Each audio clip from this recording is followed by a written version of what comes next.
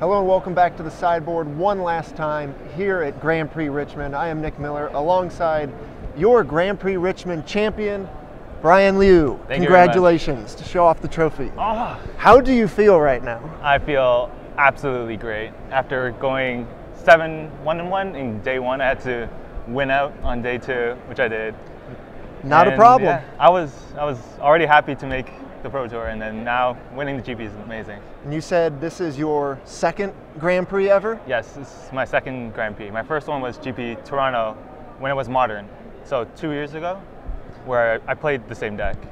And you came down with a car full of friends, Yes. 12-hour drive from About- Toronto, yes. and your friends were mocking you after you won. They said you just wanted to make day two. Yeah, I just wanted to play Magic, have fun day two.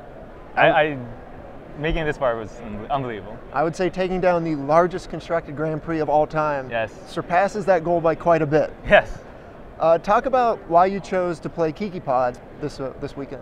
Well, I first chose Kiki Pod back on my first Grand Prix, which is Grand Prix Toronto. I chose Kiki Pod because I just love playing with Birds of Paradise, one-mana accelerants. Right.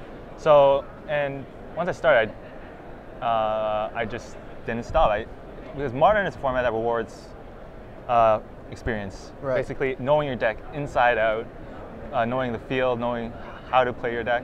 And Birthing Pod has game against, or at least my Birthing Pod deck has a game against a large variety of the field. That is definitely something we saw all weekend long with players that play a consistent deck just doing well. Yeah. You had Josh McClain playing Pod. You know, you had Dickman playing Tarmo Twin. You know, playing a deck you definitely You definitely have an advantage. Talk about the matchups with Melirapod and how your deck is suited to just take that down as you played it in both the quarterfinals and the semifinals. Well, against the Melirapod matchup, I believe I am favored. It's a very complicated matchup. Both decks are very complicated. Yeah. There's whoever plays Pod second and destroys the other Pod. There's whoever Gravity Townships first, and there's whoever gets Linvala first.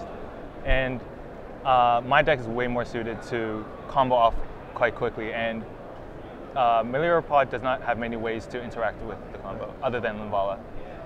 Talk about Game 3 of the finals against Affinity. Oh my God. He decides to mulligan down to 6. You look at your 7-card hand and snap it off. What all was in there?